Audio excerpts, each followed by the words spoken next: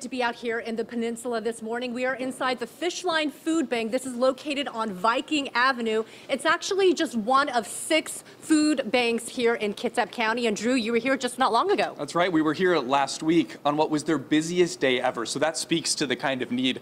That was the Tuesday before Thanksgiving. We want to bring in the executive director, Charlie Thompson, right now. And Charlie, we know within the last year, it's been about a 40 to 50% increase in people that are coming out here. Why is that happening, and what do you need? Yeah, absolutely. Well, I mean, food costs are rising. Cost of housing is rising. All of this is contributing to the need. We had over 1,000 households in November. It was our busiest month of the year so far. And, you know, we're looking for support, whether that's food donations, whether that's monetary donations so we can purchase food, volunteers, we need it all. Yes, and one of the big ways that they get food is grocery rescue.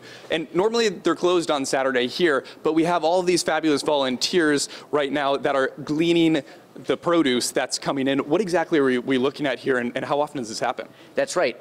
Every day we have produce coming in from Grocery Rescue, and our volunteers here are going through to make sure that it's good to give away to folks. And it's, you know, they go through berries, they go through tomatoes, they go through greens, you name it. Yeah, it definitely seems like that's a big emphasis. And today, actually, during our live special, you've opened up for donations, but typically it's Monday through Friday is when you accept in-person donations. That's correct. Monday through Friday.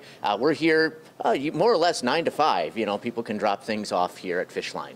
So, Charlie, you know, we're not that far from the historic Poulsbo right now, but it seems like we serve, or rather you serve more than just within Kitsap County. Can you talk about that? How far are people coming to get these services? Absolutely. Well, certainly throughout Kitsap and beyond, we see people coming from the Olympic Peninsula. We sometimes even see people coming as far away as Tacoma. It's a great need. What does that tell you about the need? I mean, people are coming from pretty far distances. Yeah, I think that they're trying to make ends meet, and sometimes they're going to multiple food banks to do that. For instance, people can come once a week here at Fishline, and it varies by other food banks, and that's how people piece it together. Sure. Thank you so much, Charlie. And actually, we're going to show you what the experience is like when you do come over here to Fishline. We'll show you that in just a few minutes, but for now, we'll send it back over to you, Mimi.